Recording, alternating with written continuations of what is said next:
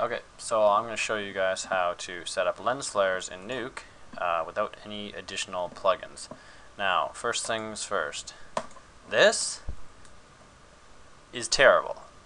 This is not how to use lens flares. This looks like crap. This is a good usage of a lens flare. This is probably a real lens flare. Obviously, that is fake. When we're creating lens flares in post, we really want to try to make them look like real lens flares. The best way to do that is to study real lenses and real cameras. So I always look at reference, and this is my reference for kind of what we're going to do today. Basically, the reason lens flares happen is because lenses have multiple layers, multiple lens elements, and it's created by the light which passes through the lens, reflecting and refracting, and it creates these patterns. So make sure you do research of how lens flares happen and the way real lenses work and real cameras work, and that'll help you composite your lens flares a lot more realistically. So, first thing we need to do is track our footage. Once we have our footage tracked, we can use this tracker to move the lens flares. So I'm going to set up flare. This is the node we're going to be primarily using, is flare. And when I composite lens flares, I always use the plus operation because we are adding light to our plate. Now that we have our footage tracked, we are going to copy the animation from the tracker to the flare. So in the flare node, we use the position to control where the flare is, and that'll basically move this to where it needs to be. So what I'm going to do is I'm going to hold control and left click and drag this onto the position. So I'm just going to go through some of these presets now. I'm going to close the tracker, and I'm going to show you guys the presets. So I'm going to start, if we're going to kind of look at our, go off of our reference here, we kind of have this burst in the middle, so I'm going to start with that. I'm going to go for the many bright, which kind of does this sort of sparkly kind of thing. And if I go to repeat, I can set how many spikes I want. So I'm going to do it. Let's see what this looks. 5, 7. And then I can change the fall off for how sharp they are. So if I want them to be really soft, go down, go up for more hard. So that's kind of what I'm looking for right now with that. And then angle is just the rotation of it. And so that's the multi-tab. The multi-tab is basically for controlling anything where it's like multiple flares, like under the multi-penta preset. You'll be able to change how many you want, like how many flares you want and stuff in the multi-tab. The flare tab is where we set all the main attributes for the flare itself. Ring color is basically the color of the actual flare itself. So you can see that. And then the outer color is, or the inner color is sort of like the core of it. And then these two here, outer color fall off, inner color fall off, that's just a fall off. So like, you'll make it really sharp. This is for the interior. It's not really going to make a difference. The outside, you can see how bringing it down makes it have less of a fall off. So you can play with those values. So let's just get some kind of what I want.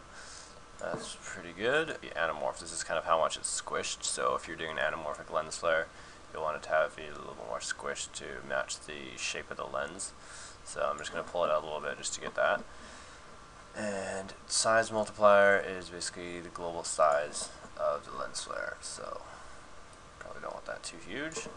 Now if I look at this over my plate, you can see kind of getting that sort of effect. We're getting kind of some little like streaks of light here coming out of it. So I'm going to leave that, and I'm going to add another flare. I'm going to start naming these to burst. This is going to be like streak 1. So this will be kind of our main like center streak like this part. So streak 1, and I'm going to do the same thing. I'm going to copy, control, click, drag, copy the transform data. So now it's linked. If I want to turn these expression links off, I just hit Alt-E. That's Alt-E to turn off expression links. So I'm going to go here, and now I'm going to use the preset called bright, which is just it'll just give me a bright glow like that. And I'm gonna try to get kind of this same kind of color. It's kind of Iron Man, kind of blue color here. So if I go into a ring color and I move the hue, I can change it to whatever color I want. So I'm gonna kind of go like that. And then the inner color is the core, which we kind of want that to be white anyway, so I'll leave that. Chroma spread, I'm going to bring it down so it's not spreading it out so much, so kind of get the color we actually want. So these radiuses here are the three radiuses, so there's like the inner, middle, and then outer. So if I wanted to make like the inner part be bigger, I can control it with this, and then I can make the middle, I can control it with this for the middle, and this for the outer. So that's kind of what I want. So this is going to be my main streak, so I'm going to set anamorph to like 10. So now it's kind of streaked out a little bit. Maybe a little bit less than that. Something like that. And I'm just going to increase my size multiplier. And I'm going to bring down my brightness so it doesn't look so bright. So that's decent, I guess.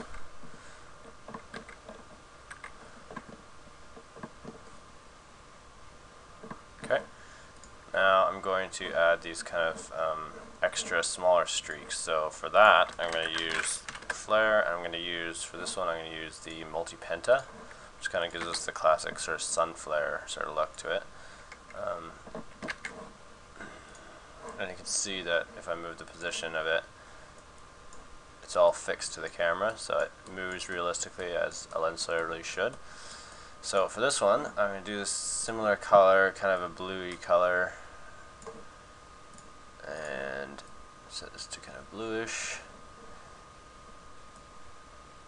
And if I go darker on the ring color, then it'll kind of give it a feathered out on the edges, and then I can just bring my outer fall off, so it's kind of feathered, just feather it out a little bit. And I set my anamorph to around 10. So I have these kind of anamorphic lens flares here, and size multiplier. Now we'll just have to see what this looks like over our plate. So once again, I'm going to copy the animation, or expression like the animation rather. And it's looking pretty decent. Obviously, I'm just showing you the tools. This is, you'll have to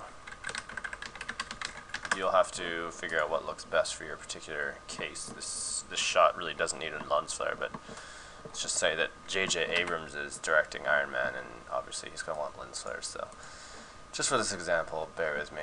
I'm not really trying to make this look great. I'm just trying to make it look good enough so that you guys can figure out the artistic side. So add another one, and this one's going to be called Magenta. I'm going for this kind of big purpley glow here.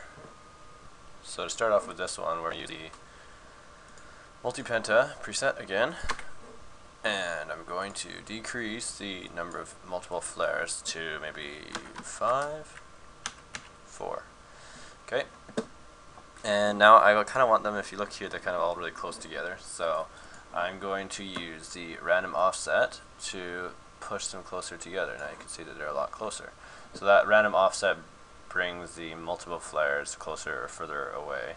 So I will set that, and under flare I'm going to size multiply, and I'm going to set the offset. This is a global offset, so how close it is to the position.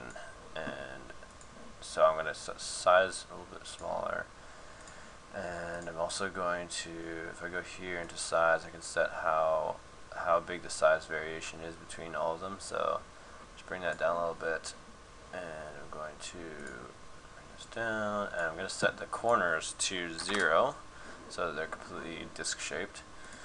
And I'm going to set this to kind of a magenta color, both of them. Just a little bit closer to kind of what we want. I think it's a little bit closer to red actually.